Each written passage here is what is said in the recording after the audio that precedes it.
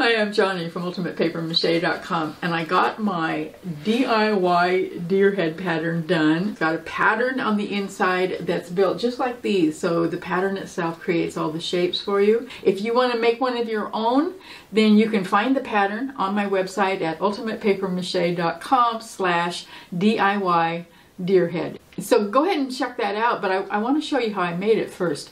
It turned out to be a really easy project, although it made me a little nervous because of those antlers. I kind of put it off for a long time because I thought that was going to be really hard. It turns out it wasn't hard at all. So let me show you how this was done. And I want to start with the antlers. There's a mark on the pattern that shows you where the antlers go. And there's a little triangular piece that goes behind them. And the reason for that is to put the antler so that it's starting at exactly the right angle. And there's a little tab on the bottom of the antlers that you just glue on there. After that, you curve it up the way you want to with the crumpled aluminum foil. That part is really easy. The things to pay really close attention to is the fact that you want it crumpled really, really tight. You want it as close to solid aluminum as you can get it, because you want a really, really solid antler. As a matter of fact, by the time you're done, it should be solid enough. Even before any paper mache or anything else is put on it, you want to be able to pick it up by that antler and know that it's going to stay there. It's not bending anymore. You've already got it in the shape you want. The other thing to think about is that you want to buy the cheapest aluminum foil you can get. It actually works better because it's lighter and it's easier to crumple up into shapes. And the last thing you want to do is make sure that you find some photographs of deer, either in a book or out online, and keep it in front of you. Every single deer that you look at has antlers that are shaped just a little bit different. They're not curled up quite the same way.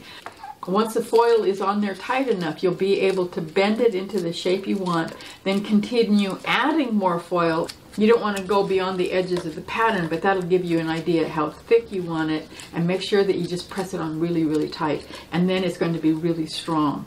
Once the aluminum foil is on the antlers, there's a few more things that you're going to be sculpting with aluminum foil. That's right around the ears. They've got quite a lot of fluff on the inside of the ear, so go ahead and put some aluminum foil in there. I put just a small amount of aluminum foil right around the top and the outside of his nostrils. That gave it a really nice look to it. Very realistic without having to bend the cardboard in that particular shape. That was just so much easier to do it with the foil. And I also put some aluminum foil around the eye to give that definition of the eyelids, both the top and the bottom eyelids. All of that aluminum foil and the aluminum foil on the antlers is covered up with masking tape before you start adding your paper mache. I covered my deer head with paper mache, two different kinds. The antlers, I felt it was easier to just wrap it with paper strips and paste, and just put 2 layers on there. That was really easy, although it didn't come out real smooth. I had to smooth it off with some drywall joint compound like I showed you how to do in a different video. And it works just as well for paper strips and paste as it does for paper mache clay. So I'll put a link to that so that you can see how to make paper mache smooth without sanding it. And then for the head, I used the paper mache clay and painted it, obviously. I'll show you how I did that in this video. When the paper mache was dry, I sprayed it with a primer. I could have used acrylic gesso, but with these antlers, I actually tried it and it was just taking me so long. I just switched over to the spray paint and it was so much easier. And then I had to decide how to paint it. I looked around online to see how other people were doing it, because there are a lot of deer heads. They're really popular right now, the faux taxidermy deer heads. So I wanted to see how other people were doing it. And I couldn't find any that are actually painted to look like a deer. I think I'm being kind of a maverick almost doing it this way, but I can kind of understand why. When you go out to, I think the most popular ones are made by the White Faux Taxidermy Company, and they're all just spray painted white or black. And that does actually look really cool. Right after I had the spray primer on mine and it was white, I put him up next to the rest of them up here just to see if it would work for me, and it just didn't work here. It would work really nicely out in my living room, but it just wouldn't work right here. The Near and Deer company, they've got a lot of faux taxidermy deer heads, and they've got some that have really interesting geometric designs painted on them.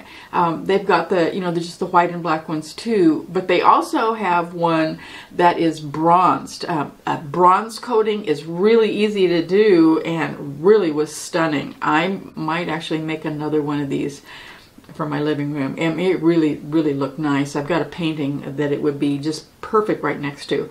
But for this one, I decided I wanted it to look natural so that it would fit in with the other ones I have back here. Now, I do understand why the mass-produced deer heads are not hand-painted like this. It would just be too expensive for them to hire somebody to do it. As a matter of fact, right after I got my giraffe done, our friend Mr. Shellbot sent me a link to a website that had a hand-painted giraffe on it that looked really similar to this one, standing on a shelf and just the neck and the head, and it was all hand-painted. They were charging $700 for it, which I thought was totally fair, because what you've essentially got is a original painting on a three-dimensional canvas. But I'm actually not in the income bracket where I can buy a whole lot of original art. If I didn't have professional artists in the family, and if I wasn't doing it myself, I wouldn't have any original art in my house at all, because it just gets too darn expensive. But I can afford a $12 pattern, some paper mache, and the time to go ahead and paint it myself. So that's what I did. And I got a little bit carried away, so it took me a lot longer than it probably would have normally. I'm going to blame my daughter on that, because she talked me into buying this brush. It's called I'll hold it up here close. It's called a graining brush. I'm going to get my cat off of there because he's going to go after the lion's mane.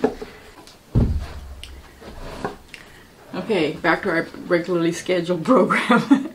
The raffia on that mane just drives my cat nuts. He just loves it. Anyway, I was talking about this brush, and because it's got those little hairs that stick out beyond the rest of them, you can do like 7 or 8 fur marks in one swoop. And when I was looking really closely at deer photographs, even though from the distance they look like they're all tan, but when you look up really close, they've got a dozen different colors in the fur. So I decided, since I had the brush, I would get a little carried away, and I started adding fur. You obviously would not have to do that. The eyes were really easy because deer eyes are so dark they look almost black in photographs.